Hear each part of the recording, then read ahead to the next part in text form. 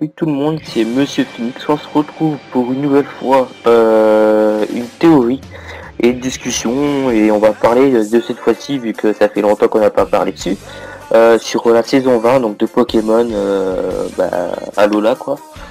Et donc juste pour une petite remarque, il risque d'avoir du spoil, donc ceux qui veulent pas être au cas où, alors qu'ils s'en foutent, regardez. Sinon changer de vidéo ou changer de vidéo, voilà quoi. Et aussi donc j'ai repris la miniature aussi pour faire l'écran un petit peu, donc c'est fait exprès si c'est comme ça, vu que après j'aurai pas d'autres photos à vous montrer. Du coup j'aurai une seule à vous montrer, donc ça arrivera plus tard. Donc je voulais parler de Alola, donc du coup Sacha, toujours pareil. Voilà, donc ça n'a pas changé. Il faut espérer, comme dans les commentaires de la précédente théorie, comme une personne avait dit, qu'il faut espérer, en tout cas, il faut espérer que ce soit un brouillon ou quelque chose comme ça, que ce soit pas comme ça dans le dessin animé, parce que ça donne pas très envie quoi. Et puis franchement, les personnes qui disent que c'est pour les gamins, là j'ai envie de le dire, ça devient pour les gamins quoi, j'ai envie de dire. Comment qu'il est fait et tout, c'est pas comme d'habitude, ça fait des années que c'est tout, ça a toujours été comme ça.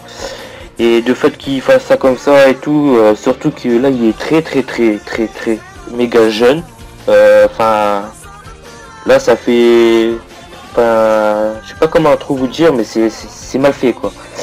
Et du coup, après ça, j'ai aussi c'était des théories, donc j'ai eu faux un peu, du moins ce qu'on a vu pour Serena, donc elle serait pas à Alola. Bon voilà, on aurait pu, ça aurait été bien pour qu'ils finissent la saison, normalement c'est la dernière normalement, qu'ils finissent avec Sacha, puis qu'ils ont commencé, ils se sont rencontrés à Bourg-Palette. Donc ça aurait été bien. Bon, malheureusement c'est pas comme ça, mais il aurait peut-être sur un point où est-ce que j'aurais bon. Et juste pour revenir avant, j'avais dit que Pikachu, c'est dommage qu'il n'y avait pas une sorte de méga évolution. Mais juste après que la vidéo est sortie, j'ai vu qu'ils ont sorti un truc pour Pikachu. Donc du coup voilà, donc j'ai fait tant pis, c'est pas grave. Donc Pikachu il a eu un truc, c'est bien, mais bon après c'est ça à voir. Et donc pour revenir sur le fait, à propos d'un truc que j'avais raison, c'est le starter de Sacha dans la saison 20. Est-ce qu'il va avoir le Pokémon Feu, Pokémon Plante ou eau? J'avais dit normalement s'il y va avec Serena qui prendrait le type eau. De base, rapport à la saison Y, donc XY pardon. Et dans un trailer qui nous poste régulièrement, ça dépend lesquels, on a eu le premier jusqu'au 5.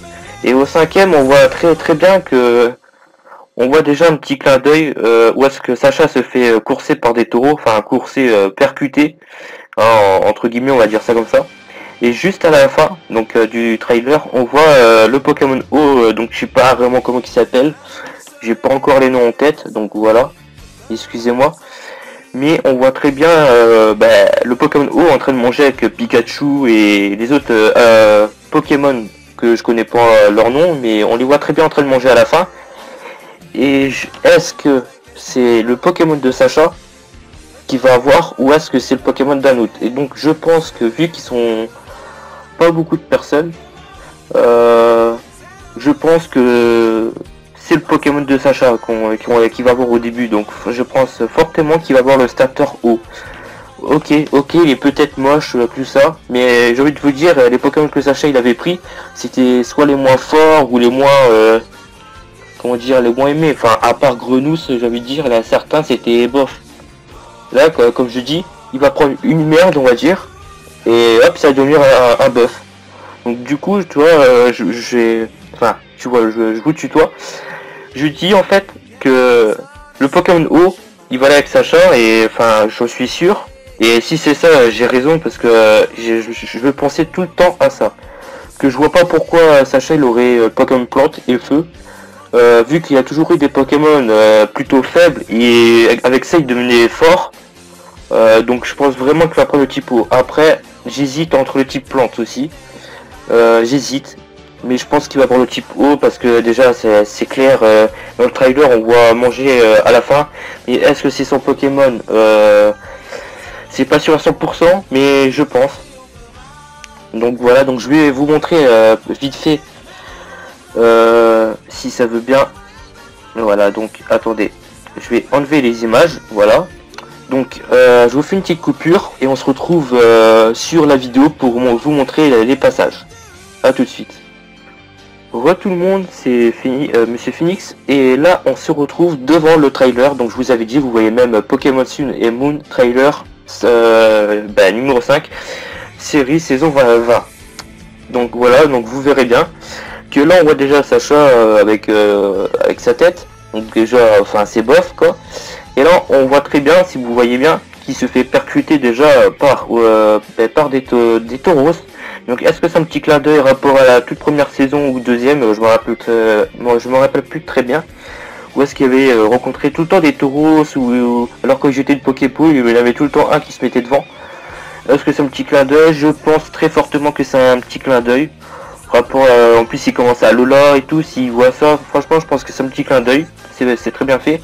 Et donc voilà. Donc si on peut revenir à la fin, on voit le Pokémon O en train de manger un plat d'Alola, comme on peut voir, avec Pikachu et trois fameux Pokémon que je sais pas le nom, hein, voilà, désolé. Et je pense très fortement que c'est Pokémon de Sacha, enfin le starter.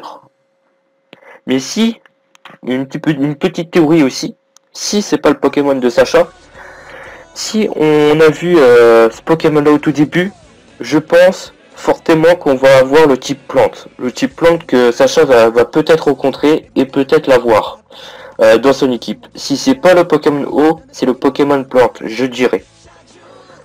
Je sais pas, c'est un choix logique et de voir ce que c'est. Si le Pokémon O c'est pas son Pokémon, je vois très fortement un petit rapport avec le Pokémon O et plante, donc je verrai bien le Pokémon plante avec Sacha. Rencontrer plus tard, parce que si on cible un, je sais pas comment vous dire ça. Et enfin, rapport à d'autres saisons que je peux prendre un exemple. Dans XY, non, il avait que Grunous. Mais ce que je veux dire que si par exemple le rival ou quoi que ce soit, il avait ce Pokémon là, lui il avait plutôt l'inverse ou le contre. Donc voilà, donc j'hésite. Et je pense aussi très fortement, si c'est le cas au pire, il pourrait très bien avoir le Pokémon plante et O dans son équipe plus tard. Comme un exemple sur Pokémon Diamant Platine, où est-ce qu'il avait Tortipousse et Viscifram. Vous voyez le délire, donc il peut très bien avoir les deux. Mais pour l'instant, je pense plutôt pour le Pokémon O, et si c'est pas le cas, excusez-moi, je penserais plutôt pour le Pokémon plante rapport que je sais pas, c'est un choix de logique quoi, j'ai envie de dire. Après ça se peut que je me trompe, donc c'est que des théories, je donne mes avis, donc n'hésitez pas aussi à dire vos avis dans les commentaires. Et donc on va juste revenir sur l'écran, donc à tout de suite les gens. Bonjour tout le monde, alors on se retrouve devant l'écran, donc on va parler de la suite. Ça, j'ai fait à peu près tout le tour. Donc aussi à propos du jeu, donc j'étais pas très emballé à propos du jeu rapport au truc qu'ils avaient fait, les formes c'est bien, un certain Pokémon en forme de design c'est bof comme Raichu, enfin j'ai envie de dire électrique fait quoi sur Raichu, excusez-moi, ça le fait pas trop, enfin perso moi j'aime pas. Les manières, il a des trucs qui sont bien faits, je suis d'accord avec ça. Après, on était aussi sur le suspense. Est-ce qu'il va avoir une ligue? Est-ce qu'il va avoir ceci? Est-ce qu'il a que des îles à faire? Moi j'étais sur ce fait-là que s'il a ça, enfin, ça va être bof quoi. Après c'est bien, ça change un peu. S'il n'y a plus de badge, c'est un peu relou. Mais de la manière qu'on a appris qu'il allait avoir une ligue et qu'il allait avoir Régis et Red. Ouais, voilà, c'est bien Red. Donc je suis plutôt content pour la ligue, comme ça au moins voilà. Mais j'espère qu'ils vont bien faire l'histoire parce que là il a plus de badge. Et s'il n'y a plus de badge, on peut pas faire la ligue normalement, vu qu'il faut avoir tous les badges. Mais là ça va être un nouveau concept, terminer tous les défis des îles, battre le boss, ou je sais pas quoi, un truc du genre. Et après ça, on pourra aller à la ligue Pokémon Et peut-être à la fin, si c'est ça, ça serait tellement énorme, on affronterait Régis et Red. Ça serait tellement épique que ça se passe comme ça. Mais le meilleur jeu Pokémon, ça aurait été qu'on devienne le maître Pokémon et qu'on puisse combattre des dresseurs, des PNJ ou des dresseurs, n'importe. Ça aurait été super cool. Je pense que le jeu l'aurait fait un record de malade hein, sur ça. Perso, moi j'aurais été très très content et même d'autres gens seront pareil que moi, je suis sûr. Que si on aurait pu être le maître Pokémon de la ligue ou quoi que ce soit, ça aurait été tellement bien. Un jeu comme ça, Pokémon, ça aurait été tellement magnifique. Bref, je crois que c'est tout pour cette vidéo. J'ai parlé du Pokémon O. Donc pour les designs Sacha et tout, c'est toujours pareil, j'aime pas. Franchement, je suis dégoûté, hein, c'est sûr. Hein. Après, j'attends de voir l'épisode pour voir si c'est vraiment comme ça. Regardez un peu pour voir si ça vous pas, si ça va pas, si ça va pas. Bah, je regarderai pas et tant pis, je jouerai au jeu. Déjà le jeu, j'attends de l'avoir pour le tester, voir si ça me plaît ou pas. Parce que j'ai pas envie de me faire avoir, de voir qu'il nous montre plein de trucs et tout. Et on s'imagine de plein de films dans notre tête. Et en fait, que quand on va tester le jeu, en fait on se dit, c'est bien de la merde quoi. Enfin, on s'attendait pas à ça. C'est comme, on a pu voir la démo de Soleil et Lune. Donc c'est très bien, il y a des événements à faire jusqu'à la sortie. Moi, perso, je l'ai pas fait parce que, les événements, voilà, ça m'intéresse pas trop. C'est des trucs qu'à mon avis on fera peut-être dans le jeu normal, vu que je vois pas pourquoi il serait dans la démo et pas dans le jeu. Après c'est pas mal ce qu'ils ont fait au niveau du paysage dans le jeu.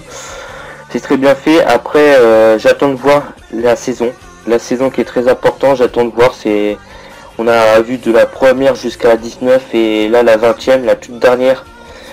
J'espère que c'est du brouillon comme une personne a dit dans les commentaires dans la vidéo précédente d'avant.